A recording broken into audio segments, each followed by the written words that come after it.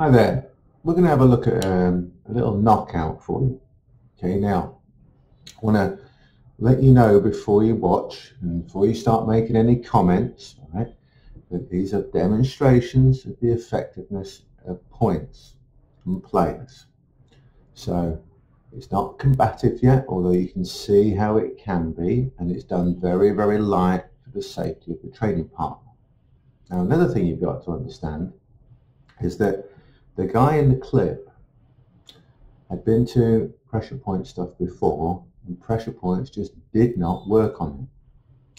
And he said that we could do all the filming at his gym if he was allowed to be in the clips, in the DVD, and to find out if we could make pressure points work on him, because he'd been everywhere and nothing ever worked on him once.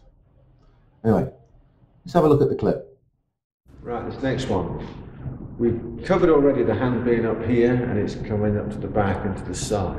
Okay, so we're going to add to this now. So you can see the addition, because you already know that. I'm going to put this hand at this side. Get a future space where you gap, no problem. So this hand is at this side and this one's just going to come up to here. So it's going to be, oh, come on, but don't have any trouble, this sort of thing. And from here, I'm not going to do it from this far away, I'm going to be a lot closer. But this is going to just come here, and this one's going to come here, and they're just going to meet like this, but they're going to wave together. Okay? When they wave together, it gets this amplified effect. So I'm going to cut the power down to sort of like 20 to 30% of what you saw previously, just for the safety of the training partner. Okay?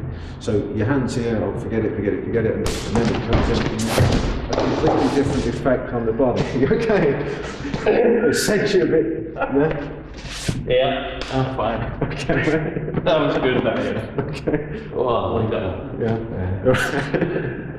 Okay, and do you want to explain what it felt like? I know you're laughing Hits at you the end. first. Hits you first, and you go, what was that? And then it sort of vibrates down your body, you see your legs go, and you just go wherever your weight's gone. In this case, into the wall. That was great. Yeah, I like that. Okay. Do that. We'll some more in a minute. Okay. That's good. To recap on that one, obviously we showed it from here. You could be in close like this sort of thing in here and just get the same sort of effect from that. Oops, you okay? Yeah. Okay. And you get that same sort of thing from real close. You right, go? Yeah. I just like that one. Do you want to explain what it's like? Yeah, there's a bit more impact on that one because it's still in, straight into the base of the skull and just straight down into the floor. Good. Yeah, I like that one. Okay, let's go. Okay. Right, same sort of thing, but you're in close. When it grabs hold of you, you grab hold of them. Quite often your head's touch. When your head's touched like this, you just mind just stay where you are, Gavin. I'll just move away just a little bit. Yeah. When your head touches here, I'm going to put my head here, exactly where I hit before, because I don't want to hit with my head in training with Gavin. So we're here, I'm going to touch with my head here, which is going to help to short circuit his body out. And then this hand, is going to do that same movement again. So we could be moving around, put my head up. And then it gives you, you're all right. Yeah. It's quite good. Whoop. Yeah, I like that one, yeah. Okay. Yeah, it's good, Okay? yeah. Do you want to explain how that felt with the short circuit? Double the pressure, comes down this direction and up at the back, meets in the middle, and then the whole body just seems to collapse out from under you. It's good. Yeah. Effective, yeah, I like that one, yeah. Okay, some more in a moment. Right, a close up for you of where these hands are. When we're in close in here, my head's against Gavin's head here. My arm's here, look, here. And all it does is come straight back. Now with the, I'm not going to hit Gavin. Yeah. The wave movement comes up and through, up and through. You keep your head on because that short circuits him, and this just hits. And that's all it is. It looks like nothing, but it doesn't feel like nothing. Yeah. Okay, and it just like that. Okay, just so you got it from another angle. Hi there. So you've seen the clip. First thing you got to do: like, subscribe, and that bell thing. All right. The geeks keep telling me about that, and I keep forgetting or something. Algorithm. That's all I think. I don't know.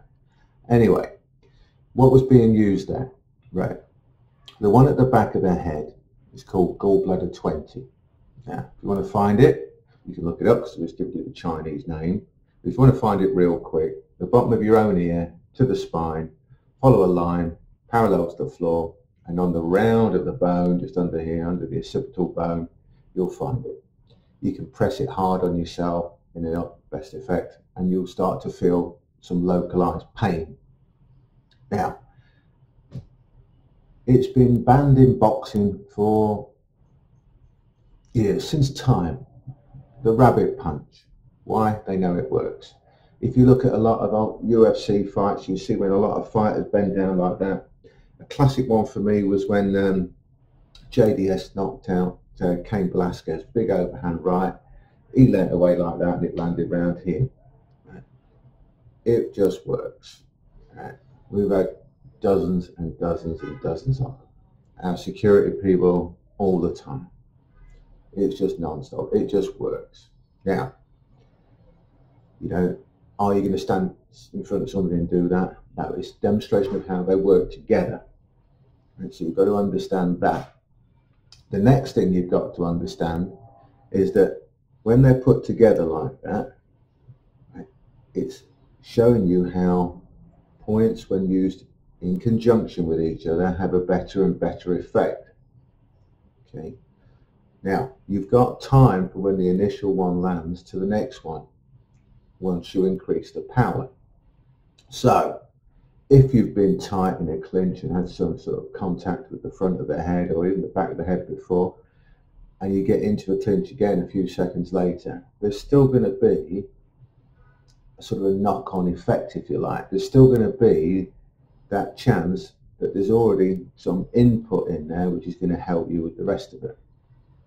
Now, another thing, we're going light, obviously, because it's training, demonstration, teaching, right?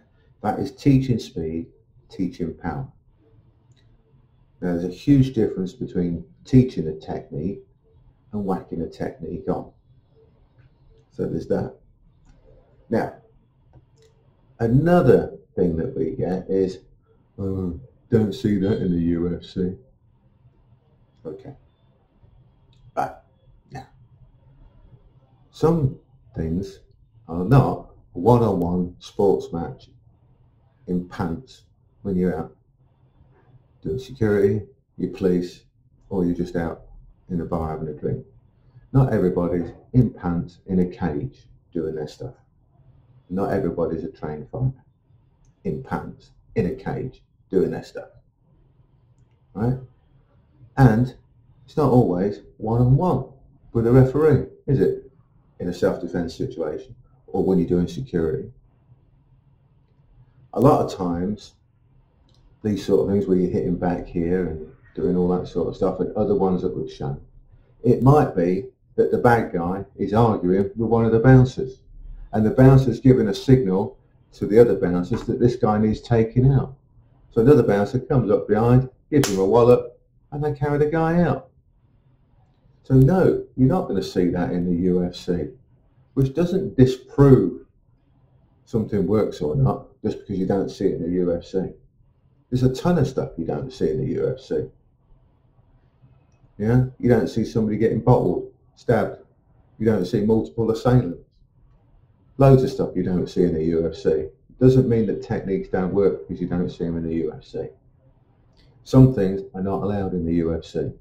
Let's get that one out of the way, right? Because that's a typical argument that people use. Oh, you don't see that in the UFC. If that's the level of intelligence of your argument for whether something can be done or not, then I can't help you because you're at such a level that there is no help, okay?